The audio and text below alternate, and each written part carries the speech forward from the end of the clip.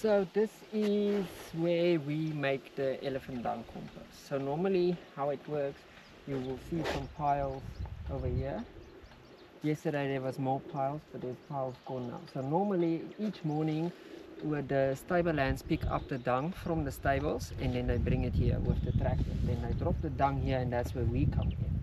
So what we do, you can see in some of the piles there's still some dung balls. Normally we're supposed to shift the dung for a week every day and water it every day, and then once a week for a month you shift it and wet it, but only once a week, and then after that you get compost. I'll show you in the bag now. And then we also get leftover food from the lodge. So we started looking into something what we can do with the leftover food other than just throwing it away in the bush or let it end up on the landfill like it's not supposed to. So we started with a Bokashi system. So here we have a drum. We use these blue drums, where you get like a substance. It almost looks like sawdust, where we take the leftover food and we throw it in these drums, about a layer, let's say a 10 centimeter layer, and then we throw some Bokashi on top, and then another layer of leftover food, Bokashi until it's full, and then you close it for 2 weeks, and after 2 weeks it completely breaks down everything, even bones. You don't have to take out anything. Obviously you can't put plastic in it, but the rest you can keep on bones, eggs, anything.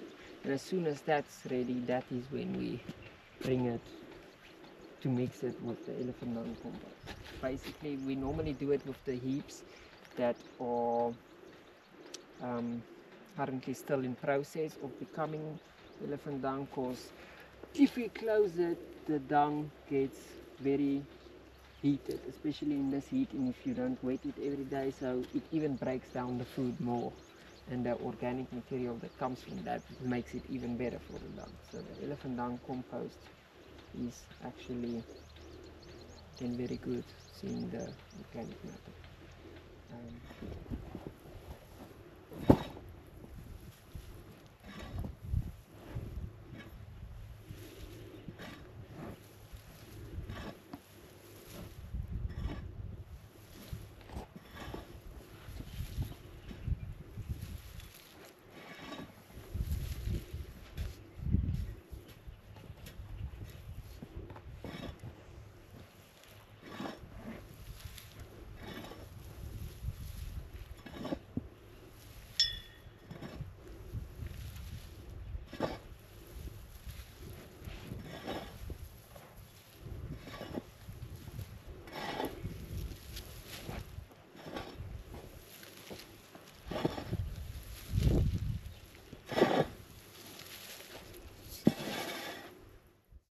So about after a month, when it's ready, we use the old alzu bags that's empty, and then we put the finished dung, elephant dung compost inside. So this is what it will look like when it is done. So you can obviously mix this with your soil or your plants, and then this is some good nutrients for the plants. Currently we use it we take the alzu bags, put them in a storeroom, and then we go take it onto the reserve, where we use a tractor to rip the soil, especially where there's no vegetation or anything for the elephants.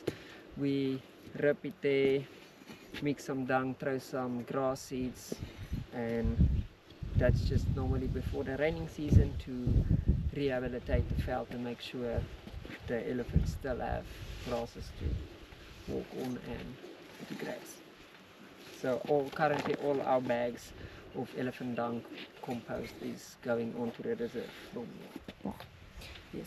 So normally it gets very hot here on the reserve, so sometimes you have to give more water, and sometimes you can't actually give too much water, so we have to monitor it and check regularly. So how you do a check actually is, I just put my hand in, other people you can use a thermometer to see how many degrees the dung is, but I just put my hand in, and if it's hot, it's okay to be hot, but if it burns your hand while holding the dung, then you know you have to add water.